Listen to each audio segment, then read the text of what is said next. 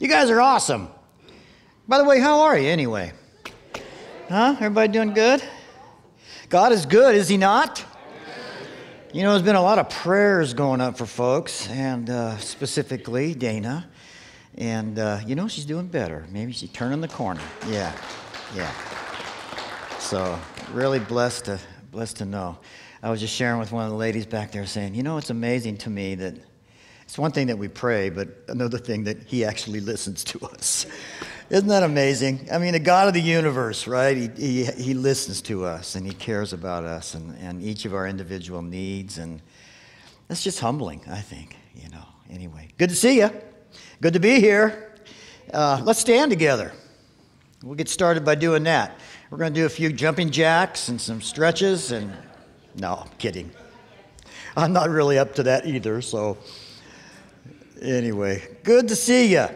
And we're going to read this morning from Psalms, Psalm number 33, a couple of verses, verse 20 through 22. This is really a good one, especially in light of us who may be going through difficult times, maybe. I know that never happens to any of us, but just in case it does, this is a good one. Let's read it together. Our soul waits for the Lord. He is our help and our shield. For our heart shall rejoice in him, because we have trusted in his holy name. Let your mercy, O Lord, be upon us, just as we hope in you. Heavenly Father, this morning as we read these words, we are reminded of your greatness. We're reminded, Lord, that you look upon us with affection, that you love us as your children, that we are in the palm of your hands.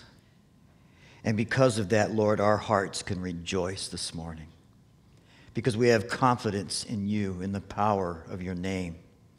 And we thank you, Lord, that you hear us when we pray. And as we pray this morning, as we worship this morning, we do it, Lord, to glorify you. We do it to draw close to you.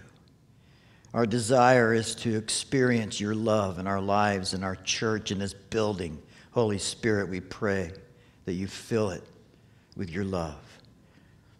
We thank you so much for the great blessings that you give us. And Lord, we want to commit this time of worship to you. May we clear our minds of our burdens and lay them at your feet. Oh, Lord, if only for a few moments that we might draw close to you. And we ask it in Jesus' name. Amen.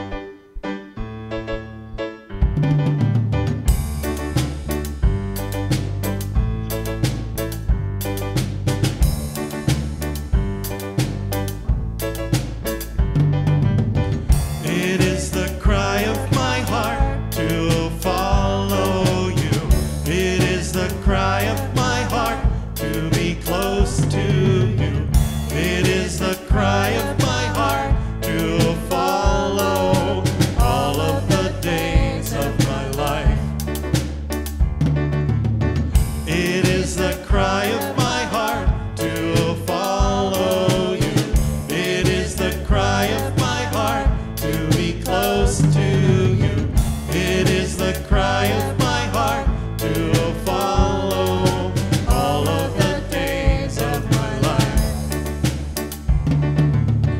Teach me your holy ways, O Lord, so I can walk in your truth. Teach me your holy ways, O Lord, and make me wholly devoted to you. It is the cry of my heart to follow you. It is the cry of my heart to be close to you. It is the cry of my heart to follow all of the days of my life.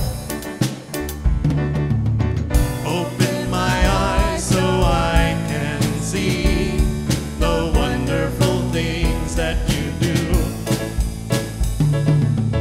Open my heart up more and make me wholly devoted to you. Hey, hey, hey, hey. It is the cry of my heart to follow you. It is the cry of my heart to be close to you. It is the cry of my heart to follow all of the days of my life. All of the days of my life. All of the days of my life.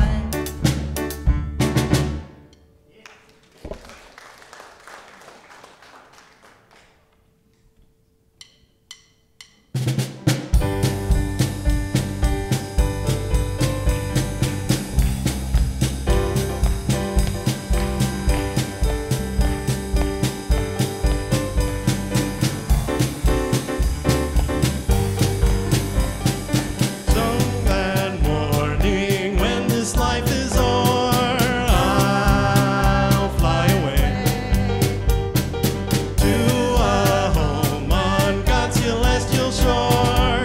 I'll fly away. I'll fly away, oh glory, I'll fly away. When I die, hallelujah, by and by, I'll fly away. When the shadows of this life have grown, I'll fly away. Like a bird from prison bars has flown, I'll fly away. I'll fly away, oh glory, I'll fly away. When I die, hallelujah, by and by, I'll fly away. Oh, how glad and happy when we meet, I'll fly away. No more cold iron shackles on my feet, I'll fly away. I'll fly away, oh glory, I'll fly away. When I die, hallelujah, by and by, I'll fly away. Just a few more weary days and then I'll fly away to a land where joy shall never end. I'll fly away. I'll fly away, oh glory, I'll fly away. When I die, hallelujah, by and by, I'll fly away. When I die, hallelujah, by and by, I'll fly away.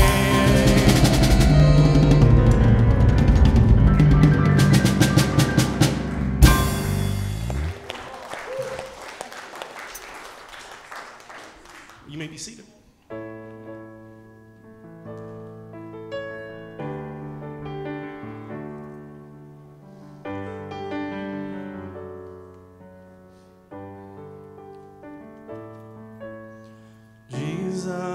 Christ, I think about your sacrifice. You became nothing, poured out to death.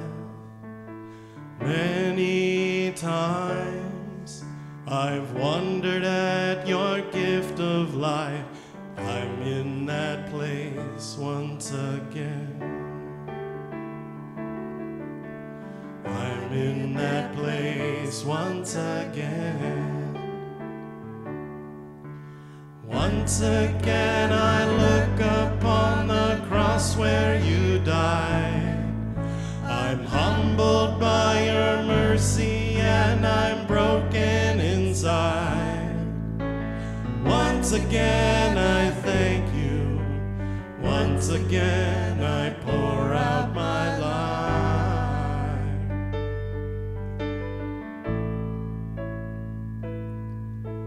Now you are exalted to the highest place, King of the heavens, where one day I'll bow.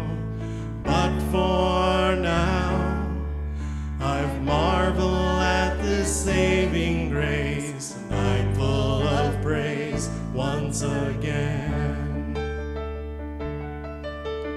I'm full of praise once again.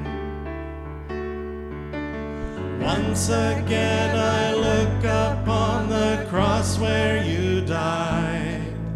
I'm humbled by your mercy and I'm broken inside. Once again I thank you. Once again I pour out my life.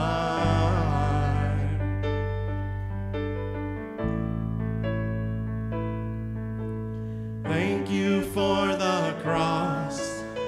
Thank you for the cross. Thank you for the cross, my friend.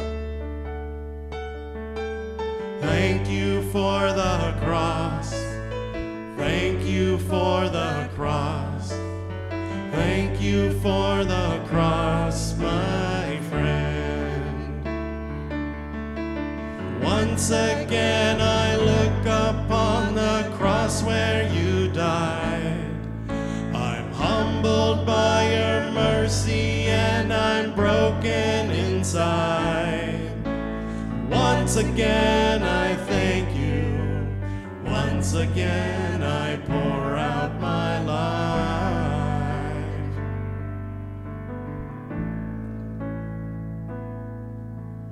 Thank you for the cross. Thank you for the cross. Thank you for the cross, my friend. Thank you for the cross. Thank you for the cross. Thank you for the cross, my friend.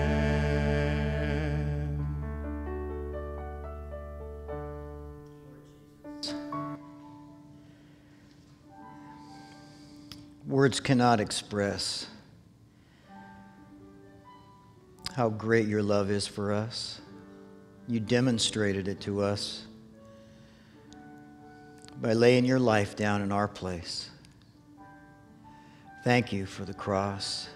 Thank you for what you accomplished on the cross, that you brought us back to our Father.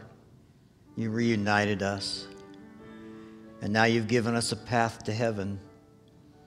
And Lord, we are just so blessed and honored and humbled by that. So Father, now as we move to open your word, Holy Spirit, we just ask that you would speak to our hearts this morning and encourage us for the hope that we have in you. It's in Jesus' name we pray. Amen.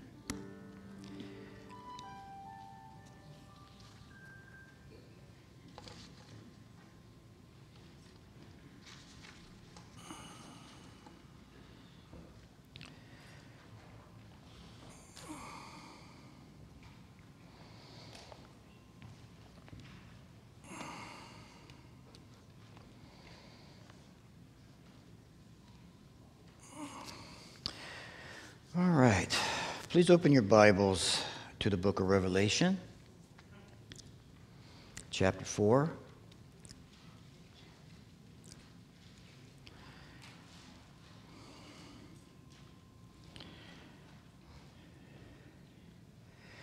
So the last several weeks, we've been looking at these letters that were written to the different churches, representative of the church at large throughout history.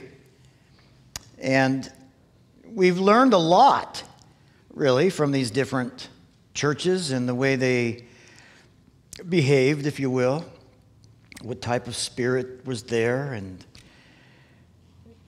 you know, there was a really, really important reason why these letters were written to the churches. It's important for us to remember that before Jesus ascended into heaven, before he went to the cross, he made a promise to you and me, all of us who believe, that he would send the Holy Spirit. That the Holy Spirit, the Holy Spirit, would rest upon the bride of Christ, would rest upon the church, be there to guide us, grow us up, direct our paths, accomplish God's will. And as in most things in history, there are certain periods of time in which things take place. And in the I don't want to use the word schedule or calendar, or I would rather say the plan of God. There's a specific period of time that was set apart in history for us, for the church, for the bride. That particular time in history will come to a conclusion. There will be an end to the age of grace. There will be an end to the time that the church, the bride, dwells on the earth. This morning, it's really, really exciting and it's really awesome to be able to look at chapter 4. Chapter 4 is a very transitional chapter. Chapter 4 and 5. This morning, we're going to focus on chapter 4. But what we have in these two chapters is actually a picture of heaven. Have you ever wondered about that? Have you ever wondered what heaven looks like? What the throne looks like? What it might be like when we're there in person to see that? You know you will be. You believe that? Boy, there should be some excitement going on here. Okay. Yeah, I don't know. I could take it or leave it. I think I'd rather take it. These chapters are providing a transition, if you will, in the book. We're transitioning now from the church age to the opening of the 7 seals of judgment, which are going to begin in chapter 6. That's why these two chapters are so very, very important for us this morning. You might remember in the beginning of the letters we started that John was exiled on this island of Patmos, and he was put there because they couldn't keep him quiet about the gospel. He couldn't help it. You know, when I look at what John went through and what they tried to do to him to silence him, it's almost embarrassing at times when I think to myself, why can't I have that kind of fire? Why can't I not be silenced? Why can't we? Why is it that we want that fire? We want that fervent desire to share the good news. And sometimes we have a difficult time reaching that. But John was exiled. What an example we have with John, that he would be willing literally to lay down everything in his life for Jesus, to put everything to the side for Jesus, to put Jesus on top of everything else. And I think that a lot of times, especially in the time that we're living in right now, sometimes people have a tendency to like to put Jesus perhaps on the top, but it depends on a lot of stuff that's going on underneath. Sometimes the stuff that's going on underneath gets put up top. And our relationship kind of gets topsy-turvy, and we start getting weak spiritually because we don't have our priorities right. But John is a really good example. And we read in the beginning of the letter in chapter 1 and verse 17 that he had a vision on the island of Patmos. And it's very important for us to remember at this point that he is on the earth. He's on the island of Patmos. And the Lord Jesus himself appears to him there on the island. He has a vision. He's given the letters to the 7 churches while he's on the island of Patmos. But when we get to chapter 4, something amazing happens. Something utterly amazing. Let's start reading it in verse 1. It says, "After these things I looked, and behold, a door open in heaven. And the first voice which I heard was like a trumpet speaking with me, saying, 'Come up here, and I will show you things which must take place after these things.' And immediately I was in the Spirit, and behold, a throne was set in heaven, and one sat on the throne. And he who sat there was like a jasper and a sardis stone in appearance.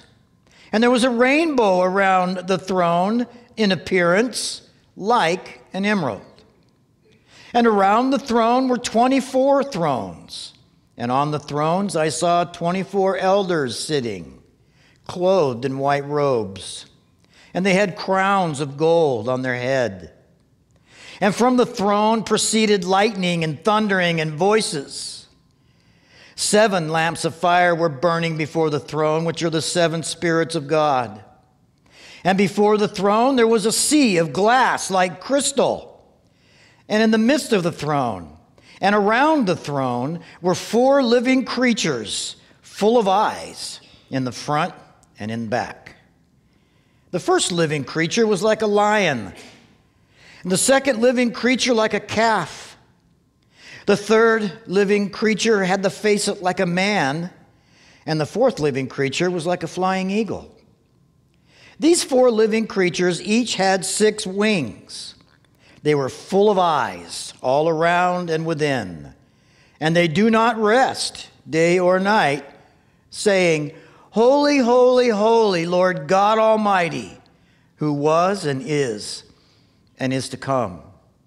And whenever the living creatures gave glory and honor and thanks to him who sits on the throne, who lives forever and ever, the 24 elders fall down before him who sits on the throne and worship him who lives forever and ever. And they cast their crowns before the throne, saying, "You are worthy, O Lord, to receive glory and honor and power.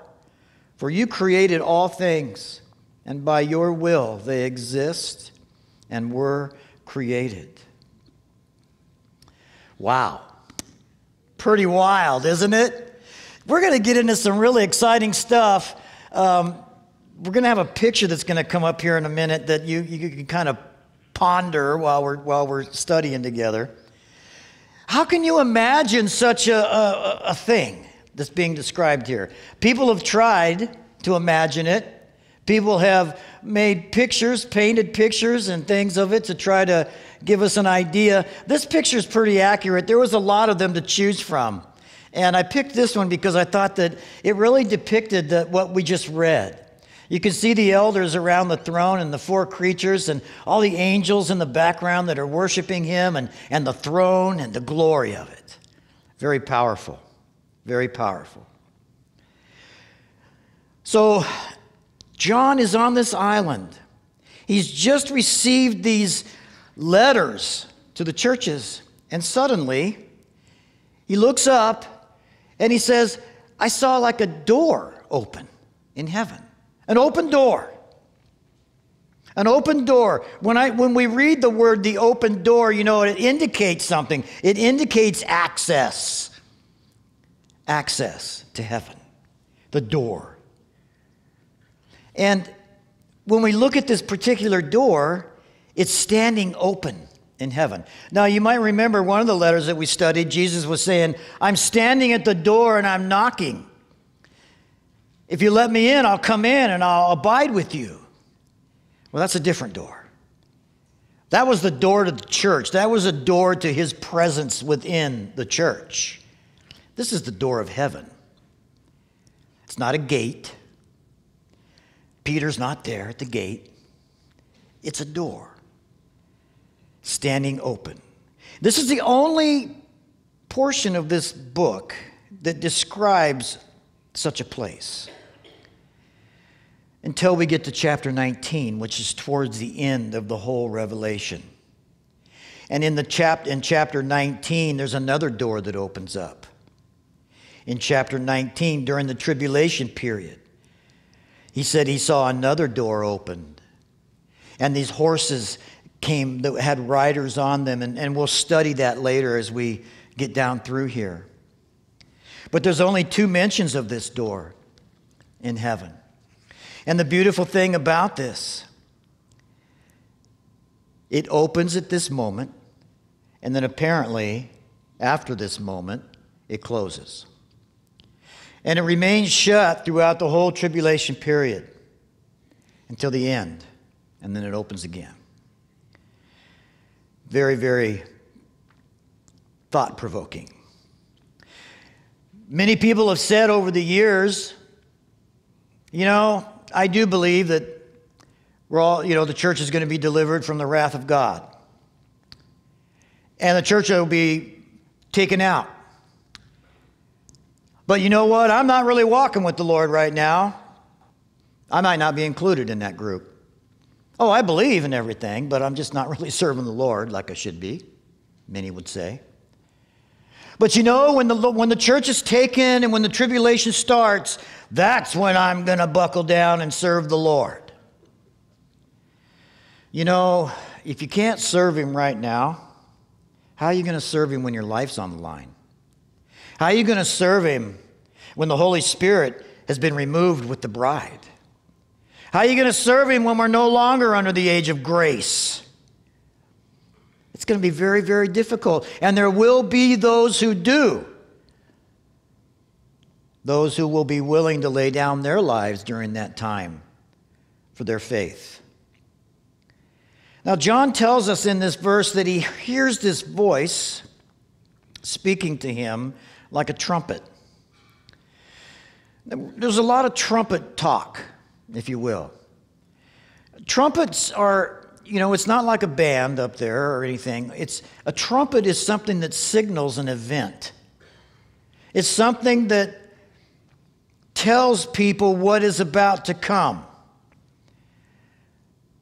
If you're in the military and you get up in the morning, you hear the trumpet blow reveille. And you know what that means. It means get up, time to get to work. And at night, when your day is over, there's a trumpet that blows that tells you it's time now to rest.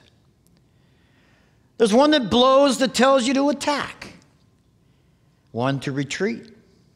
Many kinds of trumpets. And in the book of Revelation, it's much the same. There are many trumpets. This particular trumpet is very interesting because he hears this voice speaking to him, and it sounds like a trumpet. Now, it's really important that as we go through here, that you remember the word like.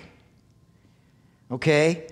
It doesn't mean that it's a trumpet per se, but John is perceiving it like a trumpet. Sometimes there's just things you can't really describe, can't really explain. We do our best. But you'll say, well, it was like a herd of buffalo coming through the building. Well, there really wasn't a herd of buffalo, but you just say it was like a herd of buffalo to try to express what had taken place. And John's doing much the same here. He said it was like a trumpet saying to me, come up here. Come up here. I want to show you things which must take place after these things. The invitation to come up suggests to us that John was transported in a moment, in the twinkling of an eye, from the island of Patmos to the very throne room of God. Now, it's important for us to remember also as we study these things that the Old Testament has a huge role to play in understanding the things that we're going to be looking at. Everything in the temple itself, its design, the way it was built, all of the instruments within the temple were all pictures of what God was going to do through his Son, Jesus Christ, to bring us back to him. It was all a shadow. And in Christ, all of those shadows are fulfilled. And so as we look down at our description this morning, we're going to see some Old Testament type references of which we need to kind of glance at in order to understand the shadow that was happening in the Old Testament, pointing to the authentic thing that was going on in heaven. Did you know that when Moses built the temple, that every measurement, every thing used to build it, all the materials, they were all given by instruction to God, to Moses. The temple basically was a model, if you will, of the throne room of God. And there were three parts to the temple, and we'll look at that more as we go through here. There was the inner court, which we called the Holy of Holies. And then there was the Holy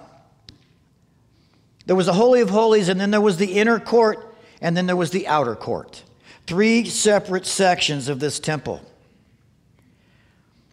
Important for us to understand why there were three sections of the temple. We'll read in the book of Revelation that the outer court is given over to the Gentiles. So in Jewish lingo, that would mean Gentiles are allowed to go into the outer courts of the temple, which they did. And then there was the inner court of the temple, where only Jewish men were allowed to go.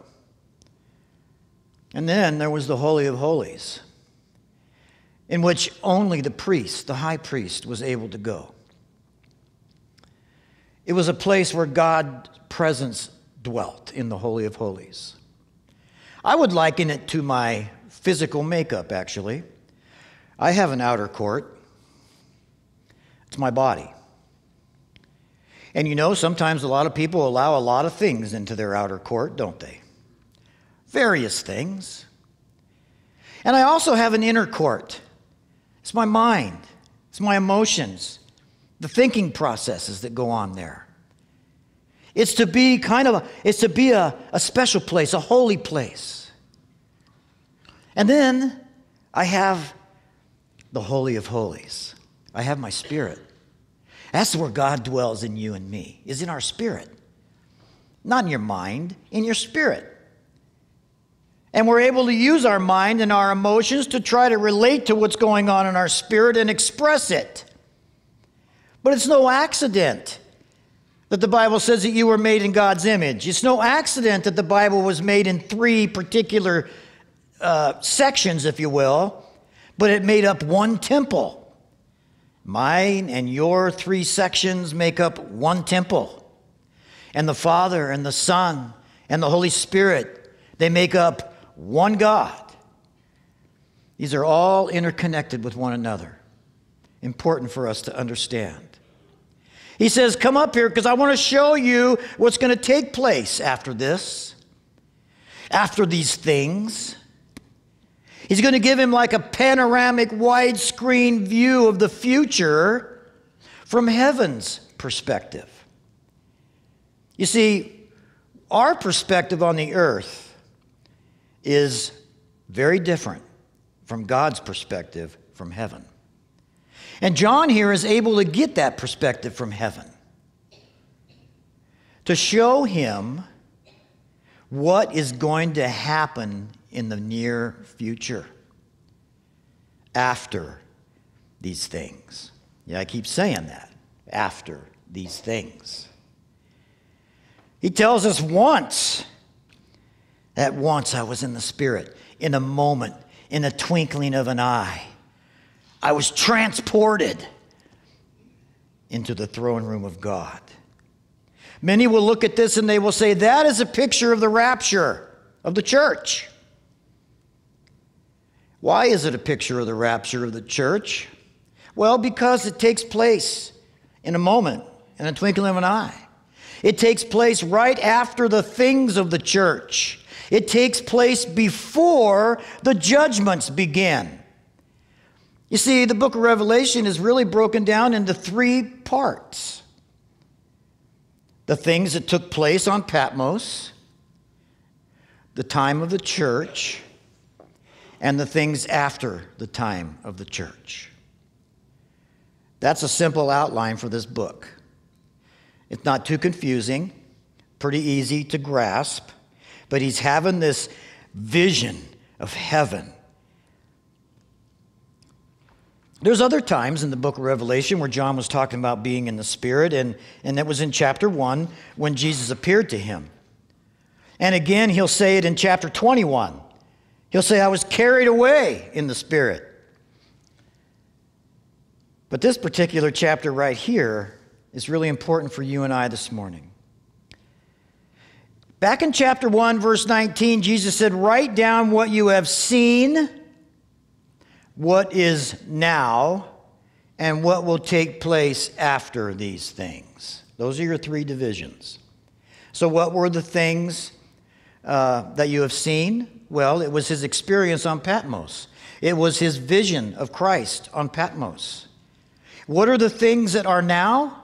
The things that are now are the letters to the church age, the things that are now. And then what are the things that will take place after these things? Well, that encompasses the rest of the book of Revelation.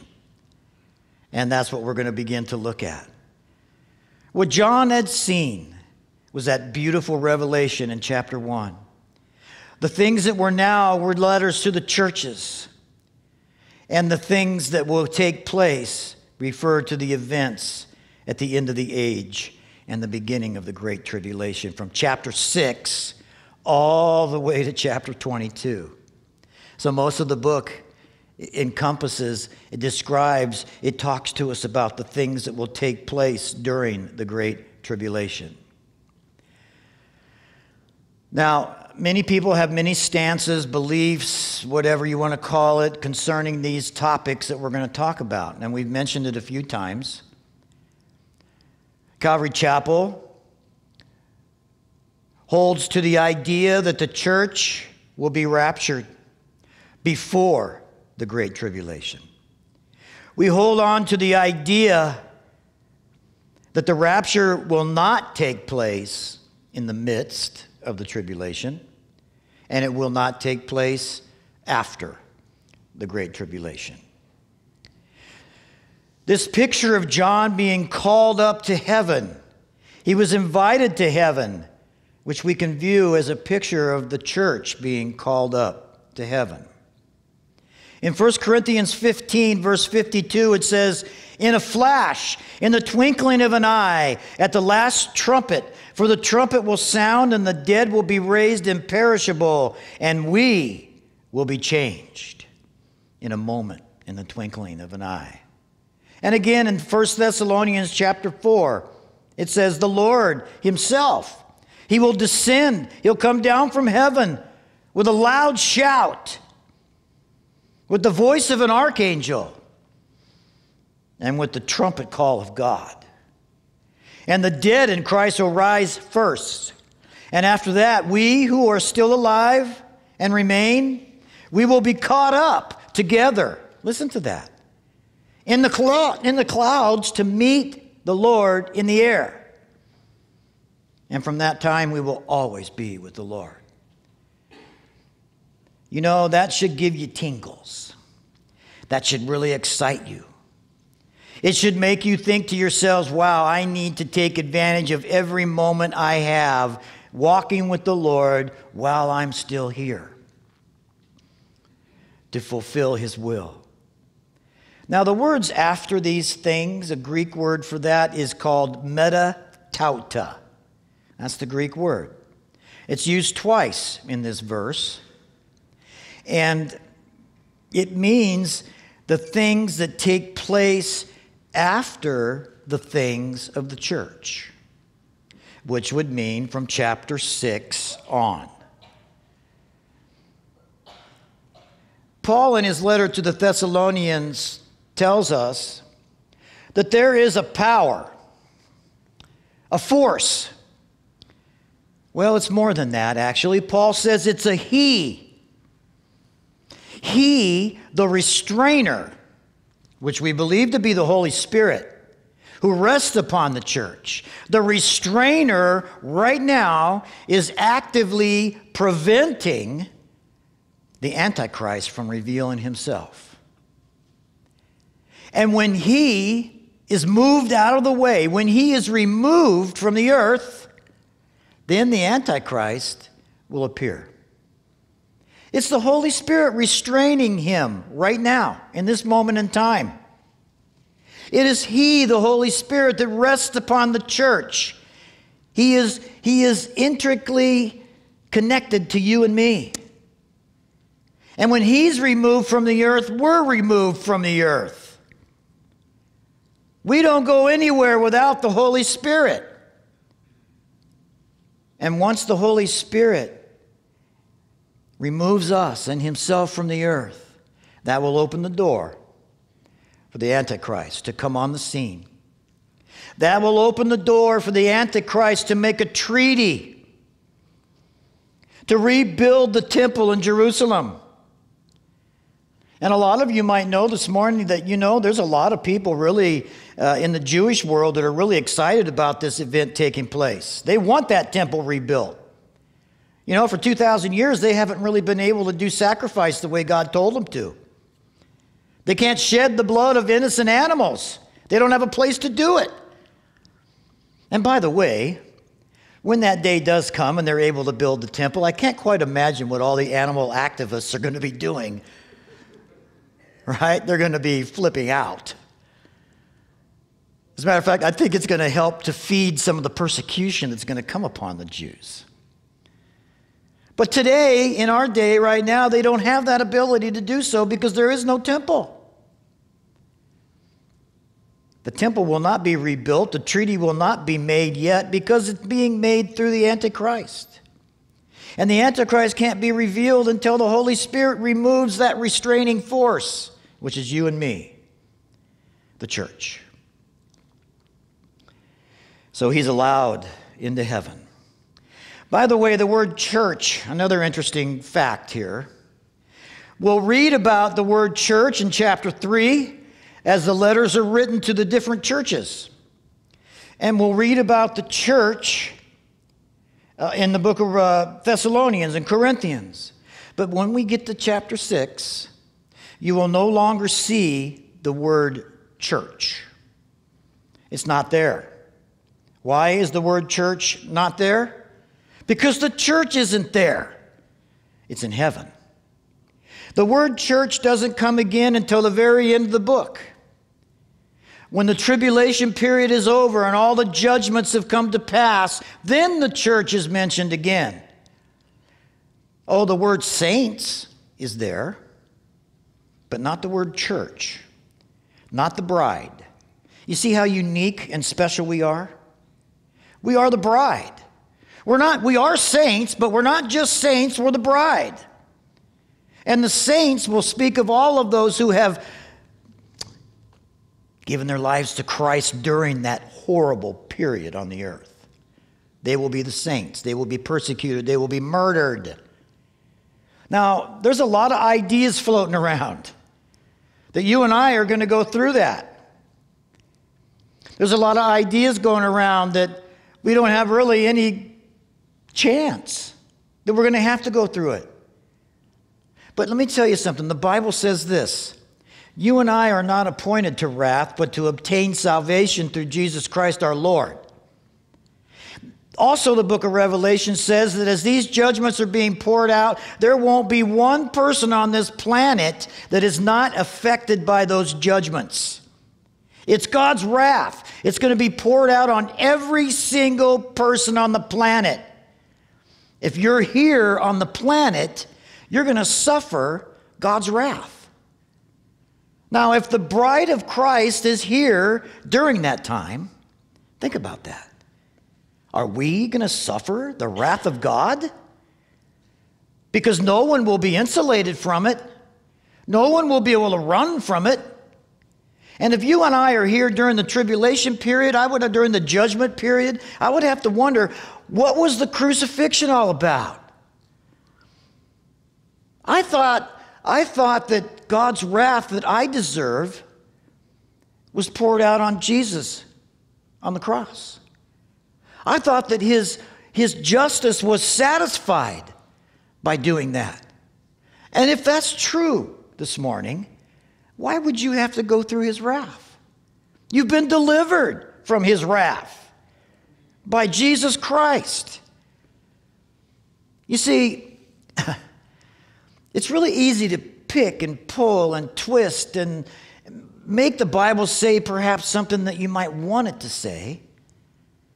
But when you run these things to their end, there's really no logical conclusion to that.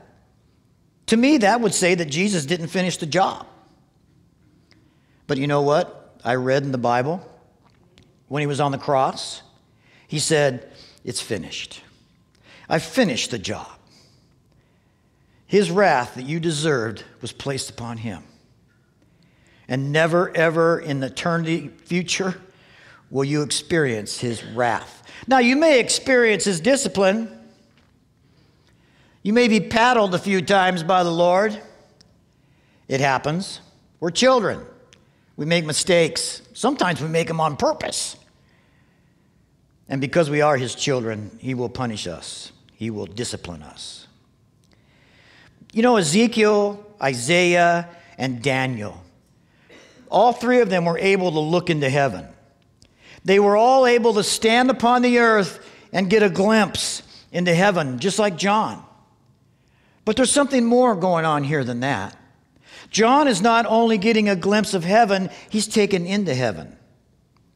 None of these others were ever taken into heaven. This is above and beyond any other experiences that men had had up to this point.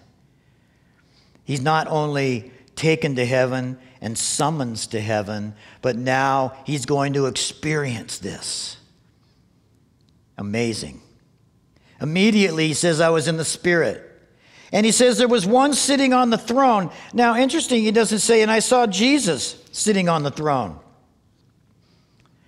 He doesn't really call him by name until we get down here a little bit further.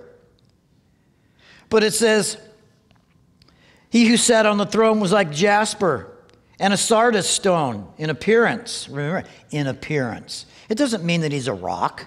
It doesn't mean that he's a gem. It means that in appearance, he had this glow, this glory that looked like a jasper stone and a sardis stone. And there was a rainbow around the throne. And look at, in appearance, it was like an emerald. So important that we remember these things, that we distinguish what's going on here. Beautiful picture of the throne. Now, the Bible talks about having opening my eyes, opening our eyes, being able to see spiritual things and understand spiritual things. And you know, the way we're built, our vision is very, very limited.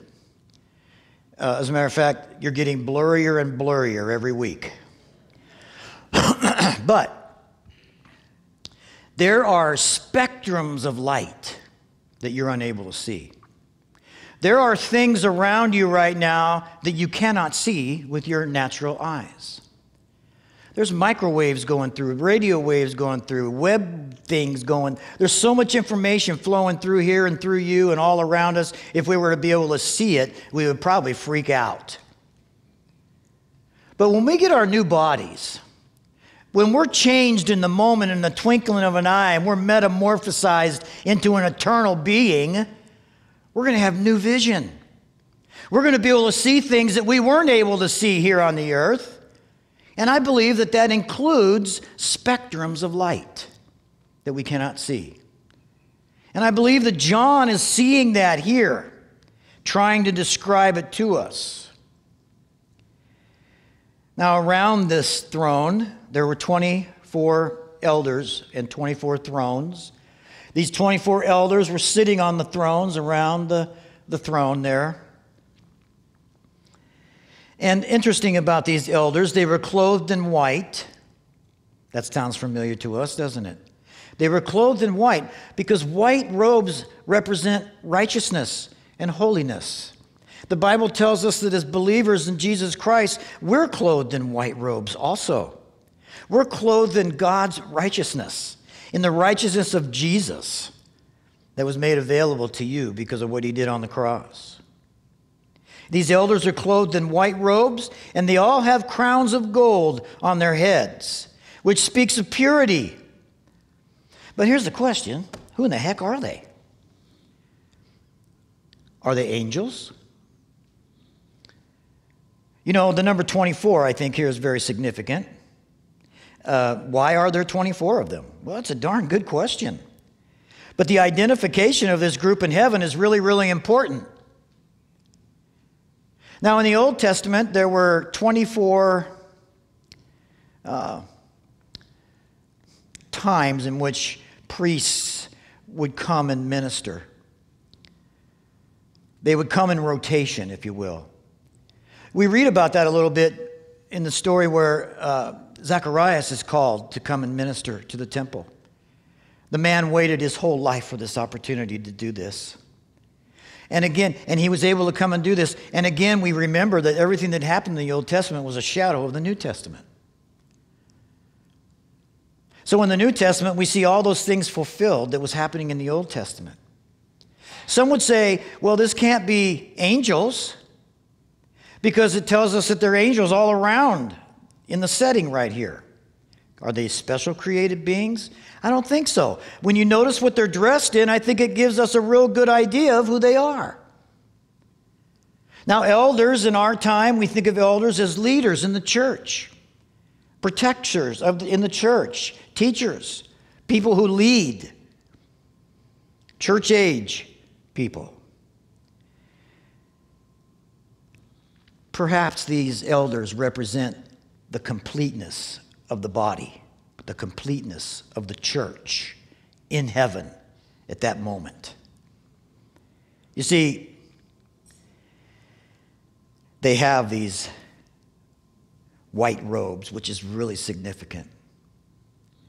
They have crowns of gold on their head. And these things we are told that the believers will receive. These things we're told by Jesus. This will be, you know, do you know that every single one of you will receive a crown? At least one. If you're born again this morning, you're going to receive the crown of life. And you know what? If you lay your life down and you die for Christ, you're going to receive a martyr's crown. And you serve as a minister for Jesus, you're going to receive that crown. I believe there's 5 altogether. And each one of these elders, around these 24 elders sitting here, they all have these crowns on. Many believe that they represent the complete, total unity of the body of Christ. There were 12 tribes, Jewish speaking. There were 12 apostles, making up 24. You know, there's a lot of Jewish folks that come to know Jesus. And a lot more will. Perhaps this is inclusive of the Jews and the Gentiles being one church now in heaven. Surrounding, I should say, the throne of God. And from the throne proceeds lightning and thunder and voices. You know, when I read that, it brought me back to Moses going up on Sinai. It brought me back to the description that he gives us when he goes up to the mountain and he tells us, man, there was fire and thunder and lightning, and it was really, really intimidating, really powerful. You bow down, you humble yourself before it, it's overwhelming. There's several other times in the Bible where we're going to see in the book of Revelation this thundering and this lightning effect going on. And each time that it's presented in the book of Revelation, it's there to open up into a new section, a new part of the revelation. And here we have a new part of the revelation. So thus we see these thunderings and these lightning. Important events. We'll see it in chapter 8. We'll see it in chapter 11. We'll see it in chapter 16. It was designed to get your attention. And before the throne, not only is there thunder and lightning, but there's these burning lampstands, 7 of them. Lampstands of fire. And they're burning before the throne. It says that they're the 7 spirits of God. Now, you might remember earlier when John was on Patmos that those 7 lampstands were on the earth with him. He saw them in the vision. He said, in one point, he said that those were the churches. Those represented the churches. And then also the 7 spirits of God, the 7 spirits of the churches were there. Now here, he calls them the 7 spirits of God. Are there 7 spirits of God? No, there's only one. But remember what 7 means. It means completeness.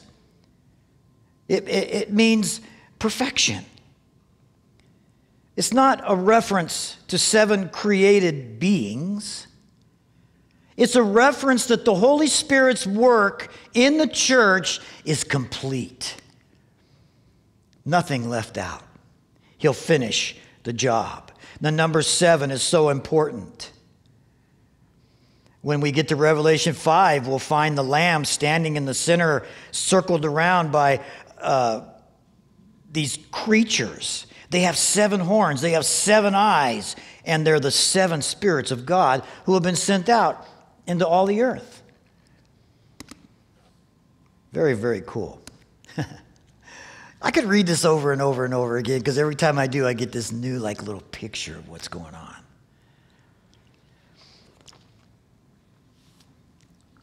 One little thing I want to add here before we move on. Because when John was on the island and he saw these lampstands and he saw this vision, the church was dwelling on the earth. But now that he's been translated up into heaven, where do we find these lampstands? Well, we find them at the throne of God. We find them in heaven. We find the spirit of the 7 churches in heaven. We find the elders of the churches in heaven. And it would be very, very easy to understand that that means we'll be there too. We will be there before the throne. Verse 6, before the throne there was a sea of glass like crystal. In the Old Testament there was this big giant tub, if you will. It was huge and it was filled with water.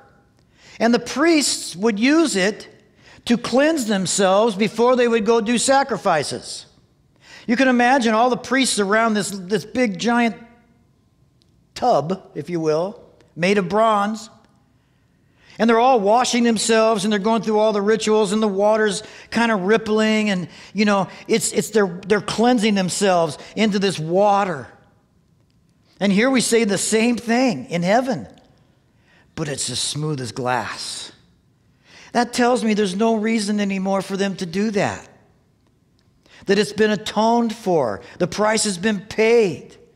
That we are now righteous before the Lord because of what he's done for us. And as a matter of fact, in the Old Testament, this thing is called the sea. This particular thing. It's outside of the temple. It's a place where before sacrifices were done that the priests would come and cleanse themselves. No need for that anymore. We've been cleansed by the blood of Jesus Christ, and therefore the water is still as glass. A fulfillment of another Old Testament shadow. And then there's these 4 living creatures full of eyes in the front and the back. We don't get a very good picture of them here because how in the heck can you draw a picture of this? The first one's like a lion. The second one's like a calf. The third living creature had the face of a man, and the fourth living creature was like a flying eagle. Very interesting. Now, these creatures are mentioned several times in the Bible, and we're going to have more encounters with them as we go through. More of a description of them. The 4 living creatures had 6 wings. Each one of them have 6 wings. And each one were full of eyes around and within, and they don't rest day or night. Of course, there's no time in heaven. There's just eternity. And these creatures, amazing creatures, you can read about them in the book of Ezekiel, also in chapter 1, if you would like to go there in your spare time and read it. It talks all about them and what they look like and how they moved.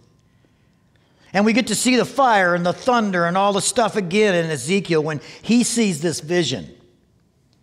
Some would say it wasn't a vision. Some would say it was an appearance rather than a vision, which I tend to believe.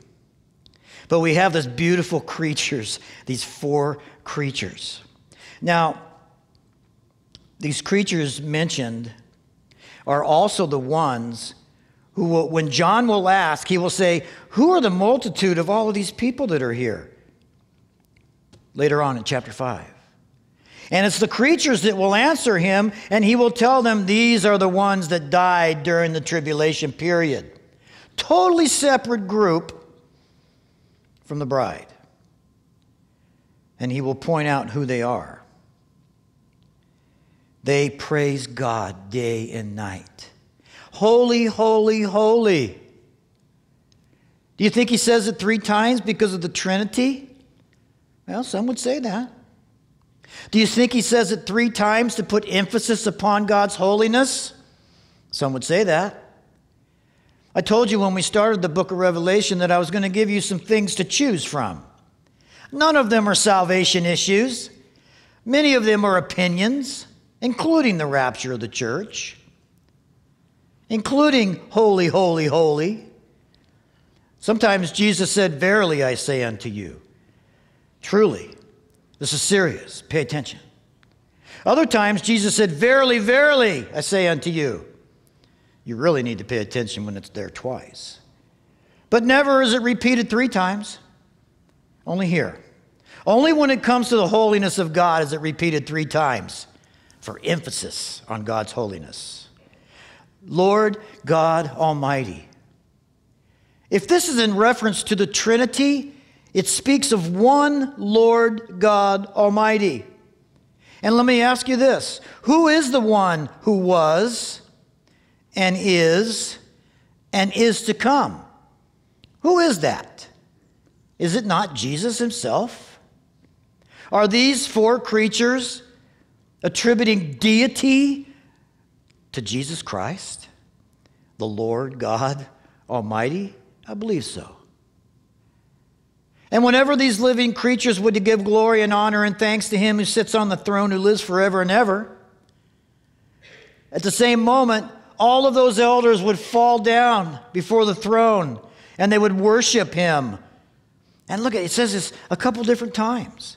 Whenever the creatures would give glory and honor and thanks to who? To him who sits on the throne, who lives forever and ever. The 24 elders would fall down before him who sits on the throne and worship him who lives forever and ever. And they would cast their crowns before the throne, saying, you're worthy, O Lord, to receive glory and honor and power, for you created all things. All things. And by your will they exist and were created. By God's will. For his pleasure they were created. You were created for his pleasure. We were created that we might have relationship with him. Not just a religious experience. Now I got a couple minutes left here. I want to mention a couple of things about these creatures, these four creatures, because the description of them is really, really amazing.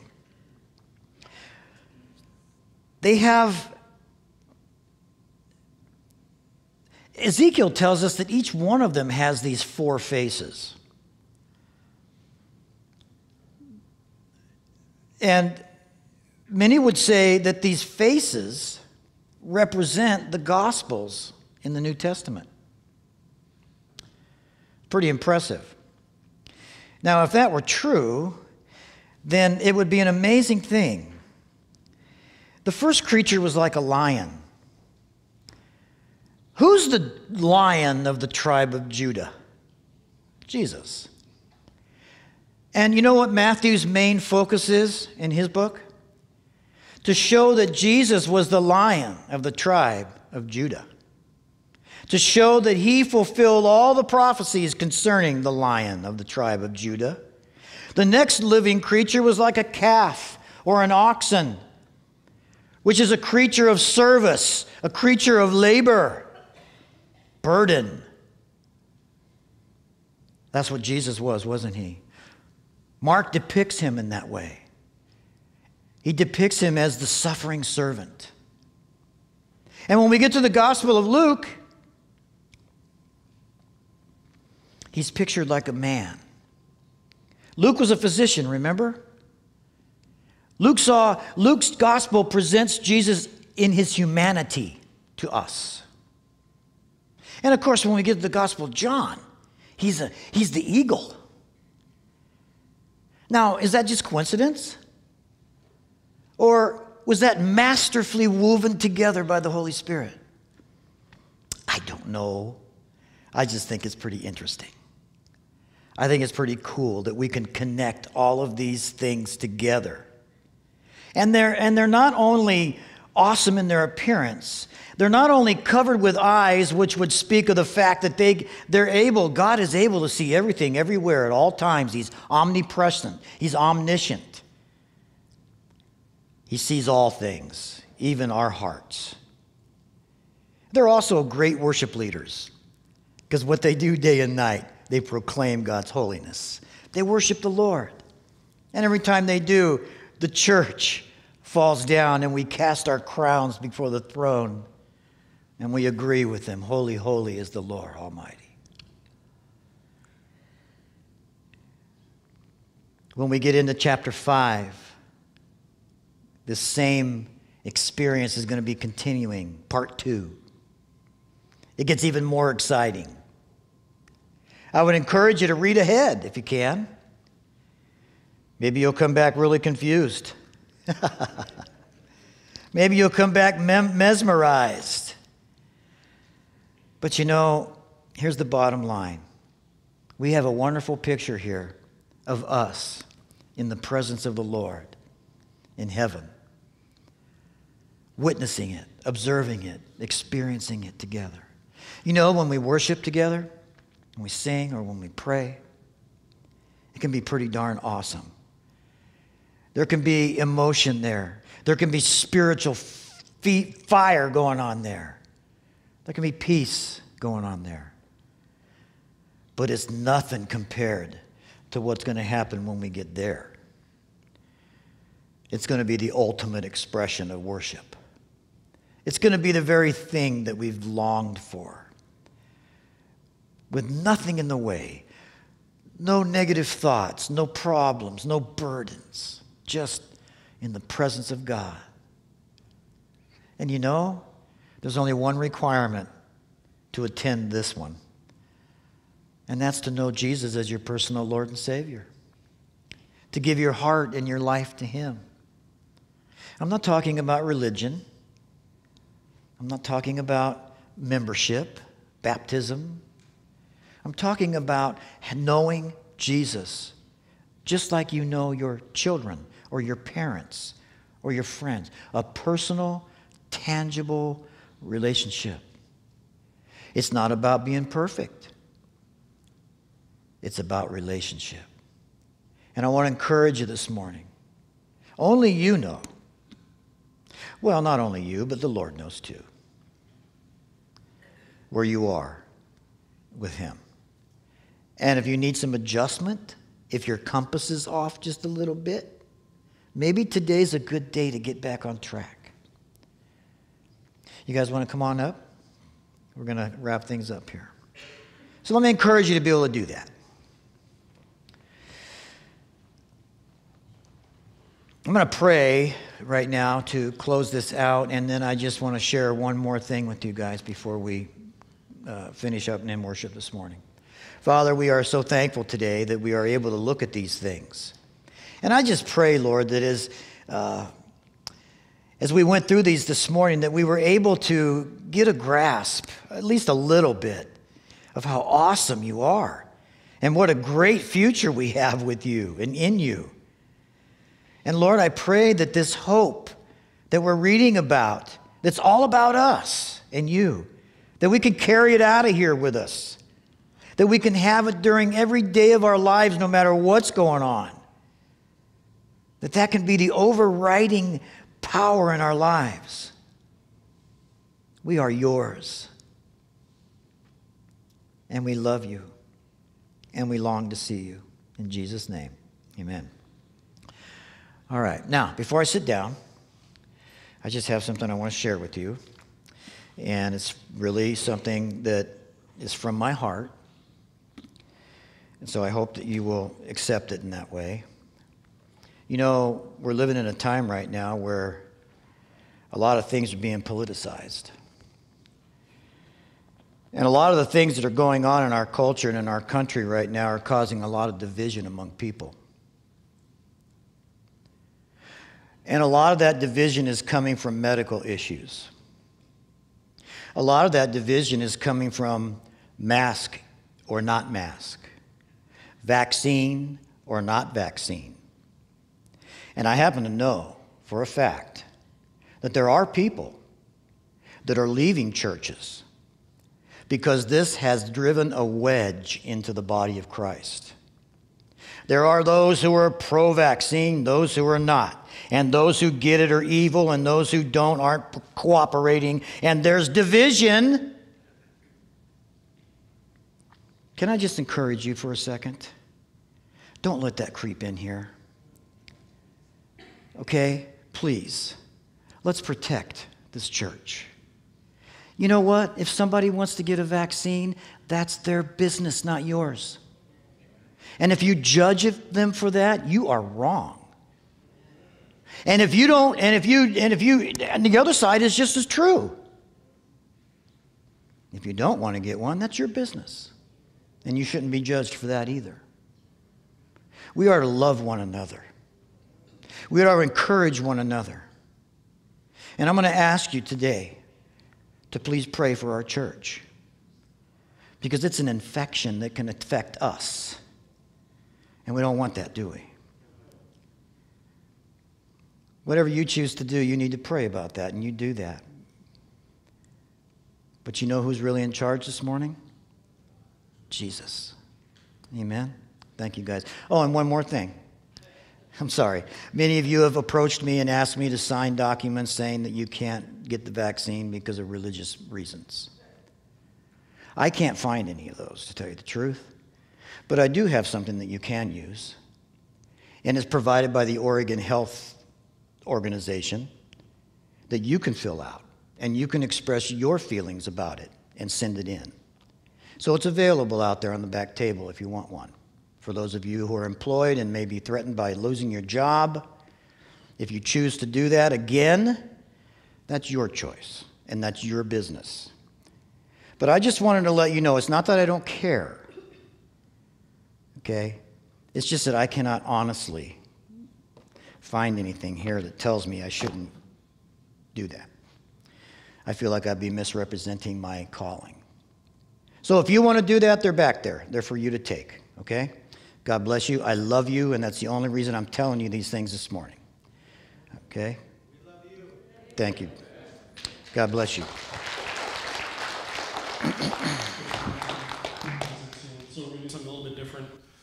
Our drummer extraordinaire is doing double duty today on sound, and so we'll do one song normal, and the second song will be more of an unplugged feel. I also want to recognize the worship team here. We've got Sherry on piano and vocal, and Kelly on bass, and these guys, and Glenn, as I mentioned earlier, these folks are absolutely consistent and incredible servants for the Lord and for this congregation, and could you please join me in thanking them for their service to us. All right, let's go. Cowbell. We will take that under advisement.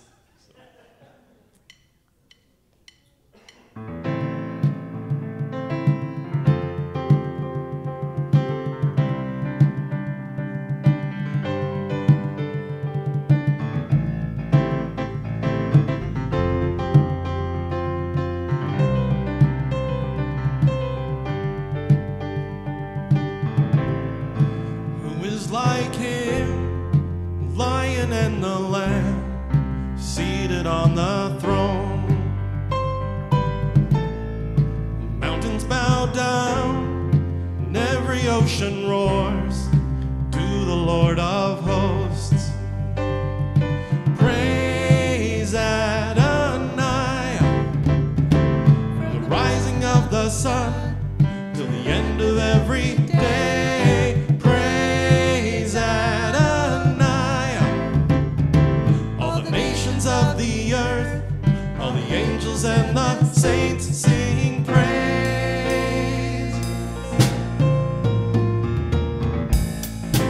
Who is like him, Lion and the Lamb, seated on the throne?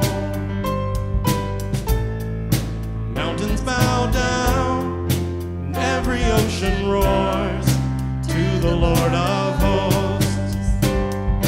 Praise Adonai, the rising of the sun to the end of every day. Praise Adonai, all the nations of the earth, all the angels and the saints sing praise.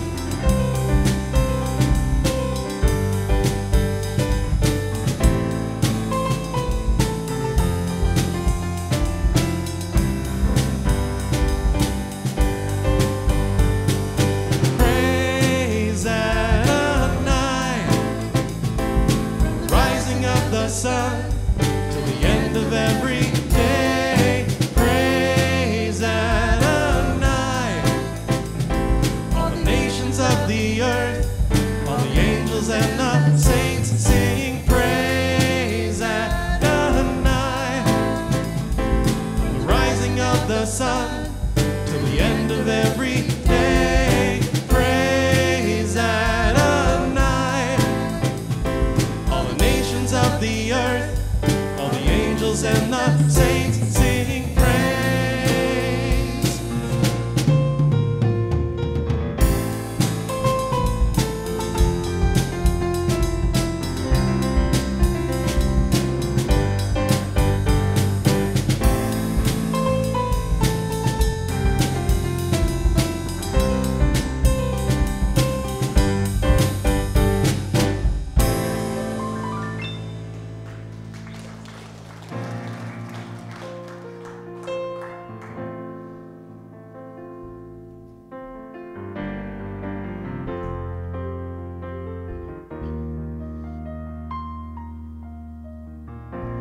My Jesus, my Savior, Lord, there is none like you. All of my days I want to praise the wonders of your mighty love. My comfort, my shelter, tower of refuge and strength, let every breath, all that I am, never cease to worship you.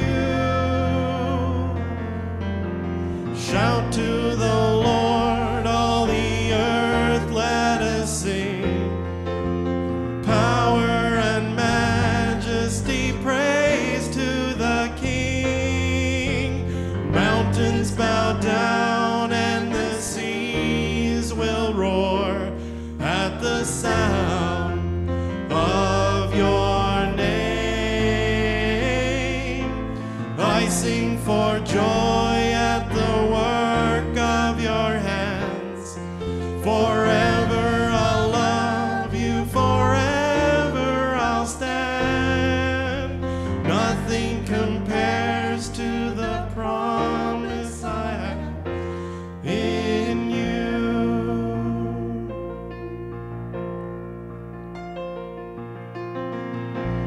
My Jesus, my Savior, Lord, there is none like you.